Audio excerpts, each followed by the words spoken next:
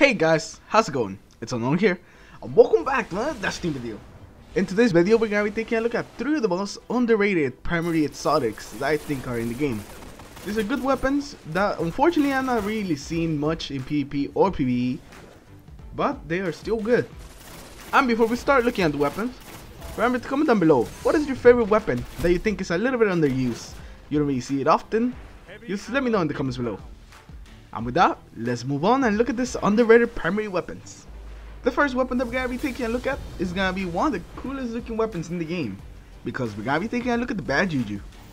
This weapon is fantastic in PvE and PvP, and it's mostly because of its amazing exotic perk, the String of Curses, which allows your weapon to instantly reload after a kill, also granting you bonus damage, and also giving you bonus super energy.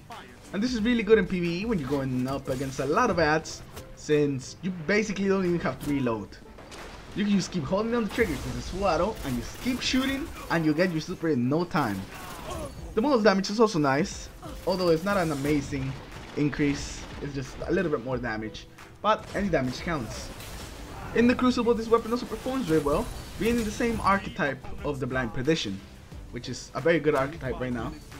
We're also taking very good advantage of its exotic perk, being able to gain your super a lot faster with less skills, and also with the instant reload, since it's very good when you're going up against more than one person at a time, since that could be a lifesaver, since you don't have to waste any time reloading. You can just go back and keep shooting the other guy.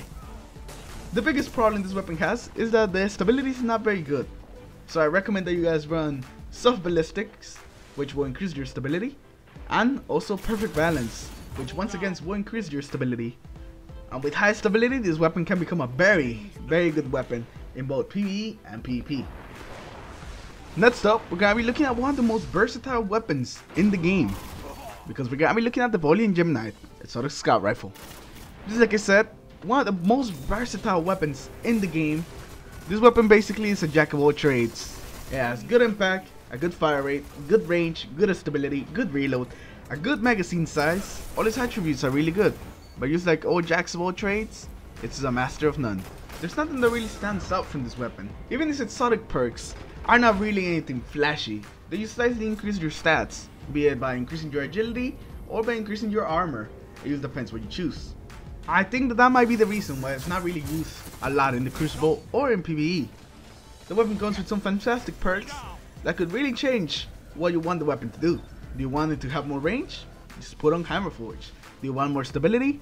Perfect balance. Do you want a 3-shot low armor guardians? Then aggressive ballistics is for you. It even comes with high caliber rounds built in, which is just another added tool to this super versatile weapon. So basically, you can adapt this weapon just like you adapt your playstyle and just make it yours. I would recommend sticking to medium range, since that's where you will probably have the most success with this weapon, since that's where it shines. So next time you're looking for a good scout rifle, why not give the Voliant Geminite a try? You may end up falling in love with it. And the last weapon that we're gonna be taking a look today is gonna be the First Curse, the exotic hand cannon. Oh, the First Curse, a weapon that was given out as a reward for completing a long quest, since you basically had to wait 2 weeks for the gunsmith to do his thing. But when players finally got their hands on it, they were a tad disappointed. A slow fire rate and exotic perk that seemed kinda useless made the First Curse quickly fade from the Crucible. But after above that changed how the exotic perk worked, I think the First Curse is a lot better now. The First Curse is a high impact, low fire rate hand cannon with some insane range. And I think this is what makes the weapon be so good in the hands of someone and so bad in the hands of another one. Since you basically have to always hit headshots with this weapon, you can't really miss, because your low fire rate is just so unforgiving, since everything else will probably kill you if you miss a shot. This weapon basically just revolves all around precision. The weapon's intrinsic perk gives you bonus range, stability, and movement speed while aiming down sights.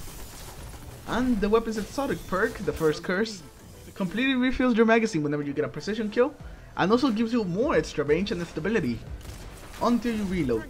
The problem with having a weapon that's so reliant on precision hits is that you can't really hit precision hits in every single gunfight, unless you're just a Crucible god. But for the rest of us that can't just go around just hitting precision shots one after another one every single time, and man does this weapon punishes you for not hitting them. I think this is what makes a lot of players use Overlook the first curse, since it requires such a high level of precision. And also because it's basically always a 3-shot kill. Because why, Bungie? Why couldn't you just make it a 2-shot? Why? Why do you have to go and just make it a 3-shot? You were right there. Just a little bit more impact. Why, Bungie? Why? But anyways, this weapon can be extremely effective if you decide to put in the time to get good with the weapon. And it could also outrange pretty much every other hand cannon when it has the first curse perk active. In the end, the first curse is a high skill, high reward weapon. It's not for everyone, but in the right hands, it can be a monster. Anyways guys, I thank you all for watching this video. Remember to comment down below, what is your favorite weapon that you think is very underrated in Destiny? I know this video is kind of different from the things I usually do, but I like making these videos when the content starts to slow down in Destiny, which is pretty much happening right now. But anyways, I hope you have enjoyed. Make sure to leave some feedback down below how I can make this videos a little bit better. And I'll see you guys in the next one. Take care.